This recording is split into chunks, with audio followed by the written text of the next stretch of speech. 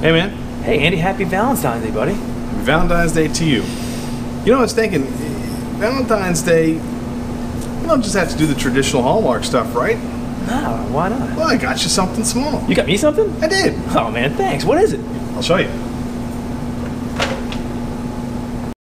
Wow, Andy, you really shouldn't have. Thanks so much, buddy. Let's see what we got. Wow, a special limited edition crowler. Oh, look at this. It's a 21090 pint glass. Man, you went above and beyond. Thanks, buddy. Happy Valentine's Day. I got something for you, too. Hold on. I mean, as long as it's not chocolates and flowers, which I'm sure you didn't do. Bring it on. Todd.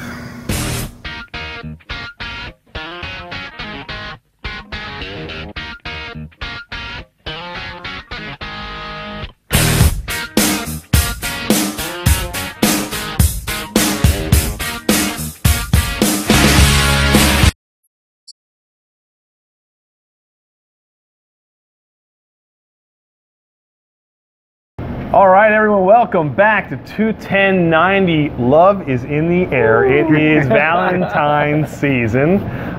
February, we are here in Hella's Restaurant and Lounge in Millersville, Maryland. I'm Andy, this is Mike, and this is Todd.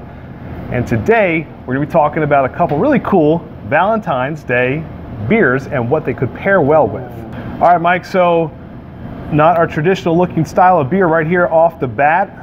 Beautiful color, but we're looking at something a little bit different. Tell us what we're going to be sampling first today, because the nose is already telling me I'm excited. So we're going to be breaking away a little bit from what we've been doing with the aged beers and try a little bit fresh seasonal offerings. And this first thing that we're trying here is definitely perfect for Valentine's Day. Yeah. When I think Valentine's Day, when I think of doing Valentine's Day menus and Valentine's Day meals, I think of Fruli. Fruli is a Belgian strawberry beer. It is brewed first as a traditional Belgian wit beer or white beer, which is it started off with malted barley and a whole lot of wheat. And then in the wort, a little bit of coriander and dried orange peel are added to get that traditional Belgian wit beer. And after initial fermentation, a bunch of fresh squeezed strawberry juice is added in, and then a second fermentation occurs. They add in a little bit of extra yeast, and we have ourselves a strawberry beer. Not a wit beer, strawberry beer. Looks beautiful. And this is brewed in the same place where they do the delirium, correct? Out about, I think it's about 45 minutes outside of Brussels. So they have some really, that's the famous beer with the pink elephant on it that you see with the white bottle. But this is also one of the most popular and accessible strawberry wits that you have here in the States. So I'm excited to get a hold of this. It is brewed in just outside of Ghent, Belgium, and it is brewed in a 300-year-old brewery. So they've been doing this for a long time, and they've really refined their technique over the centuries. This beer sounds amazing, Mike, but on Valentine's Day, what would you pair this with fruit-wise? So, being a wit beer, it's a little bit lighter. You're not going to go with anything heavy with that. You definitely don't want anything that's going to overwhelm the beer, and you don't want the sweetness or the tartness of the beer to overwhelm it. So, what we've done is we've created a nice fish dish to pair it with. All right, so what we have here is a little bit of oven-roasted red snapper, and it is on top of a bed of cauliflower puree, char-grilled asparagus, some roasted vegetables, a little bit of bacon to add a little bit more flavor and body to the dish, and it's topped off with a strawberry and champagne vinaigrette that has been made with the Fruli as a strawberry component to the vinaigrette. You are not going to get anything like this anywhere else but Hella's. Mike is a genius cooking and pairing with the beer. I love the way you match things together, and you always take a piece of where the beer is from. You take a little bit of the beer and you kind of infuse it together so that it truly complements each other. It's the common thread. And I love that. I think that's one. We've seen this time and time again. Well, so I think we said it last time. Less talking, more eating. Let's drink first. Let's try this out. Oof, I mean, it is a champagne beer right there. All right. Look at that. The nose is just really pretty. When you crack this open, I was 4 feet away. I could smell it, and it's overwhelming. It's strawberries. It's strawberries. So it is composed of 70% wit beer and 30% strawberries. The strawberries, the sugars in the strawberries provide the food for the second fermentation. So it does have a solid alcohol content. It's a 4.1. So it's like drinking a light beer. Cheers, boys. Cheers. Wait.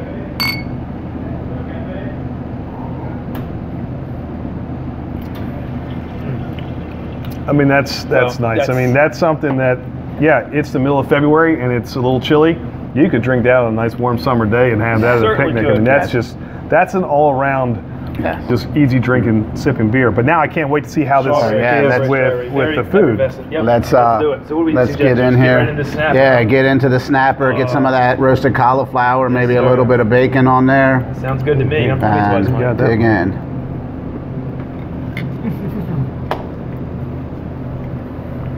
Are you kidding me? Hold on, one more. You gotta try with the strawberry too. Yeah, I'll do that in a second. Let me just get more of this snapper here. That cauliflower is perfect. Oh my goodness. It's light. It's elegant. It's refined. But you never thought you could have such a light, refined, elegant dish with beer. Never. Right? Oh, Mike, you look just a little, you look good there. There you go. Thank you. It is Valentine's Day, sweetheart. And Mike, this will be on the menu here at Hellas, correct? It is. It is. This dish was created in the process of coming up with our Valentine's Day menu. Perfect. Awesome. Well, again, amazing pairing here. And we're not done though. Mike, you've come up with another beer and pairing. So we started light. I'm assuming we're getting a little bit heavier now. Yes, as we move up a notch? Yes. Look, you can't have Valentine's Day without some chocolate, right? So we got to go strawberries and chocolate. Well done, Mike. Well done. All right, well, if you are in the Mid-Atlantic area, you know Yards. Big brewery up in Philadelphia. They make some amazing beers. Mike's going to actually tell us about one today that pairs perfectly with a dish we can't wait to get into. Go ahead, Mike, take it away. All right, guys, we're trying today a little bit of Chocolate Love Stout from Yards. So it is a English-style stout that is brewed with over 200 pounds of chocolate in it, so it's got a lot of chocolate. What I like about this, though, is that it's not overly sweet, it's not syrupy. It feels like you're tasting beer. It drinks like you're tasting beer, and it's got really good strong notes of chocolate to it. And I would assume that means it's going to pair perfectly with what we have here as a dish. Yeah, so we have a little bit of New York strip that's being grilled with a chocolate coffee rub. So we've got a little bit of cocoa powder, a little bit of ground coffee, some brown sugar, some spices in there. Did it with the char grill, and then we have it over top of some sweet potato hash. Beautiful. And again, go ahead. Available here. You're going to see the same thing. Yep. Valentine's Day right around the corner. Come on in here. This will be on the menu. You can pair this. This could also probably pair with a little bit of something sweet too, because of the way this is designed as well. So this could be with your dessert as well, I'm assuming. So let's get into it. The beer it is. Yes, let's do it. Let's start with the beer first.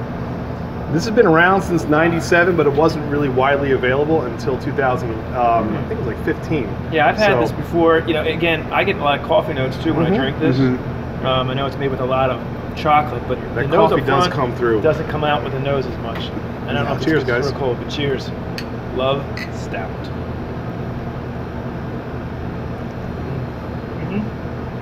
It's got that good creaminess. I've always liked this beer. Yeah, very good, easy. It's got a nice long finish. The viscosity is there. I think this is a pretty beer. Great mouthfeel. I get a lot of that coffee still too. I know they're using chocolate. Is that dark chocolate they're using? They say. I assume it's probably more of a more It's a Belgian dark chocolate. It's a Belgian theme. There we have the Fruli, and now we have the Belgian dark chocolate. I can tell you right now, it's going to be amazing with that. With that coffee, it's going to go so well. Definitely. I think it should. I think the bellies are talking here. All right, so again, Todd, you can talk for a minute. Go ahead. Let me just tape it. So again, Mike, your inspiration behind this with the steak and the stout. What flavors are you looking for to combine with this beer? You're looking for something hearty, something big, and something heavy. It's not like a light beer. It does drink a little bit heavy. So the reason we went with steak, again, it's nice and full-bodied. It has that earthy component that goes really well with the chocolate. The rub kind of ties them together, you know, because you're talking about the notes of coffee. You're going to get a lot of coffee out of the steak.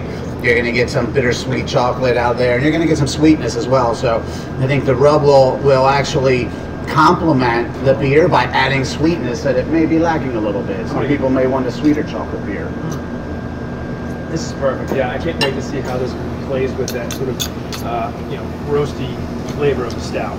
And the sweet, that mouthfeel is really good too. There is a sweet finish on this stout. Oh, thank you, Mike. All right, so let's go in. Oh man. Don't hesitate now. Oh, Mike's going right for the hash, huh? Oh, you gotta have a little bit of Gotta hash have, on all that. right. Good I'm hash with you on in there, that. man. Look at that beauty. Oh, Andy, pull that away. Yep, There yep, you go. yep. Look. Stole that. That's good. Ooh-wee, look at this. Wow. Man, And that hash adds a little bit of spice, a little bit of Man. pepperness, a little bit of heat. That's amazing. Complement the sweet. Get a little bit of beer with that. That right there is an amazing steak compliment. You're 100% right. This actually brings out a little bit of the coffee notes in it. Yeah, the complementary, seasonings that in the Yeah. steak definitely highlight the coffee. Unbelievable. This hash, though, it's amazing. That is Really, really good. Really good. See, I just a little bit of bacon in that. Yeah. I love the way these two pair, though. This is, I'm going to make another cut right Because- there. Don't worry. Don't mind me. again, with the way the rub is and how well seasoned it is, this has just enough kind of bitterness and astringency to kind of Yeah. balance that out, too. Oh, wow. Man, this is good. Beautiful cut of steak, too. It's New York strip. New York strip. Mikey, you're 2 for 2 today, brother. Again, come in this week at Hella's Valentine's Day. This will be on the menu. He'll have the suggestion to pair it with this Love Stout. You cannot go wrong. 100%. We had earlier the fish with the Fruli. That works well as well. It's much lighter.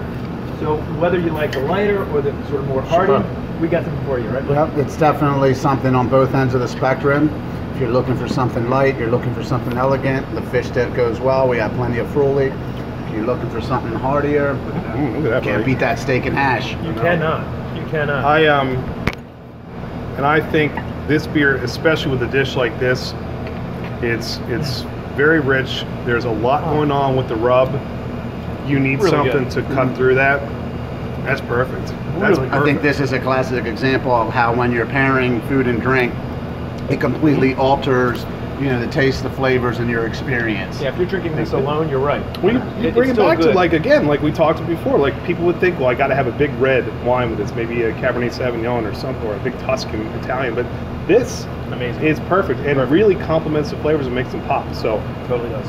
come to Hella's, get your hands on some of these dishes. Mike's also have some other stuff on the menu as well. Yes. So plenty to choose from, and whoever you take with you will not be disappointed. Or if you're flying solo, come sit right here at the bar. There you go. Have a couple beers and grab something. So yeah, good stuff.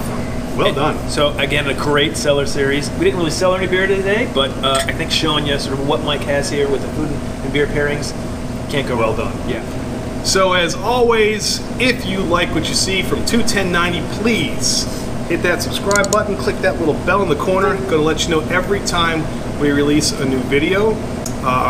We've got Twitter, we've got Instagram, we are on Untappd, so we will go ahead and throw our reviews of these two great beers up for you to see. And then you tell us what you think. We've also got all kinds of feeds for Hella's. We'll link you up below. Go check them out. And again, if you're anywhere in the Mid-Atlantic area, especially in Maryland, worth the trip, because knowledgeable staff, amazing food, good people. Again, we could not be more grateful, Mike. So thank you. So until next time. Getting a little bit warmer. Yeah, spring is starting to Spring is come. We'll see starting what to we come. got next. Punxsutawney didn't see a shadow, so maybe an early spring. Hey, there I you don't go. know, huh? All right. But happy Valentine's Day, boys. All right, guys. Cheers. Well done, Mikey. Well done. Another good episode, huh? Cheers, everybody. This is for all the lovers out there.